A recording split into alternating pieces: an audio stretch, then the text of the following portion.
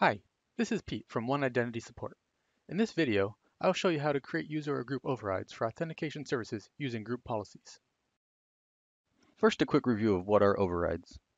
Overrides allow you to use identity information for users and groups from Active Directory, but modify individual attributes on certain hosts as needed. Any Unix attributes can be overridden with this method. So for user accounts, the attributes you can override are the login name, UID number, the primary GID number, the comment, the home directory, or the login shell.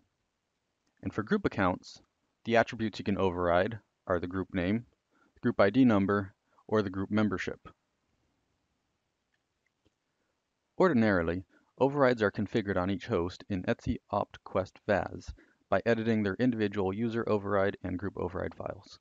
However, as I'll now show you, we can also push overrides out automatically to groups of servers managed by group policies.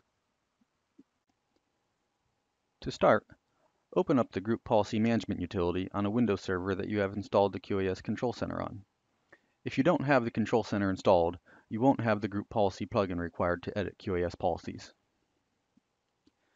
Now, right-click on the appropriate policy. In this case, we'll use the default domain policy, and open it for editing.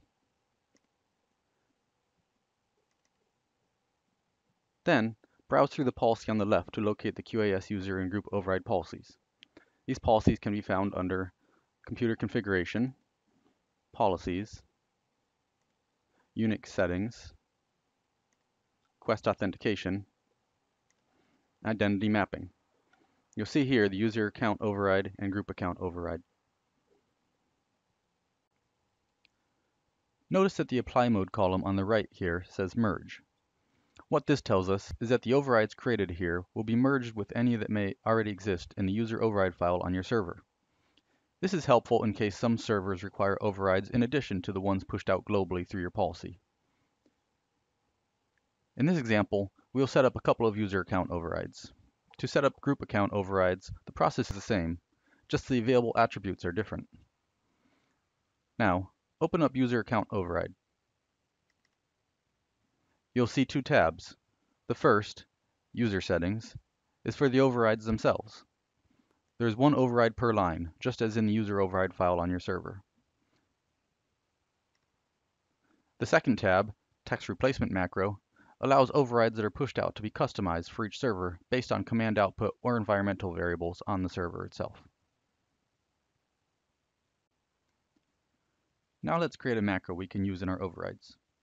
Click Add. You'll see that the macro works just like the find and replace feature found in every text editor. We'll add a string to search for, then we'll add a command or variable which will be evaluated on your server, and the output of this command or variable will be used to replace your search string. For example, we can use $hostname as a string to look for, and then use the system command bin hostname to get the actual name of our system to use in the override.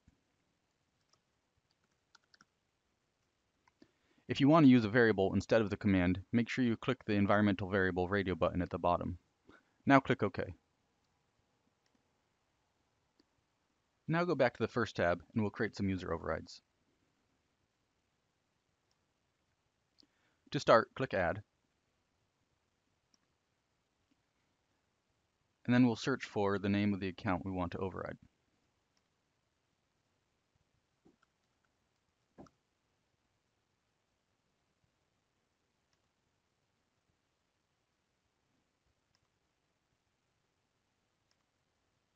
For this user example, we want to change the username to app user on the systems.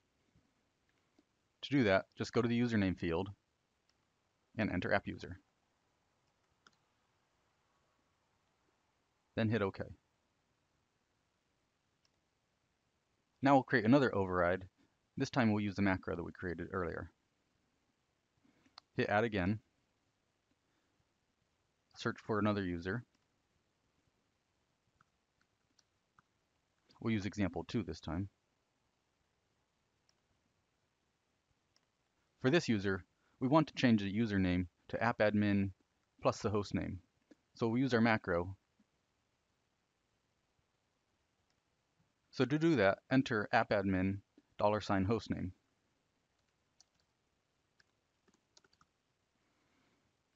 The host name will be replaced with the actual host name once the macro is applied. Now hit OK. Now hit OK once more, and the overrides and the macro will be saved.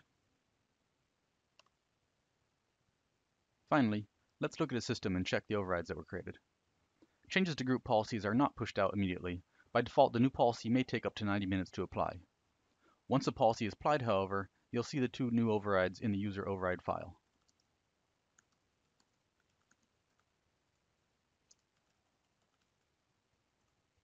You will not see the macro that was created anywhere. However, you can see that it was applied because the username in the second example contains the host name of this system.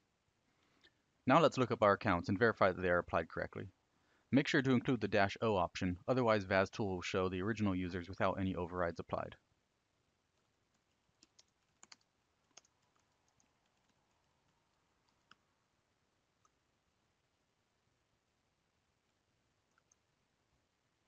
You can see that the correct usernames are being applied in both examples. This concludes our video on how to create user or group overrides for authentication services using group policies. To learn more about OneIdentity, visit our portal.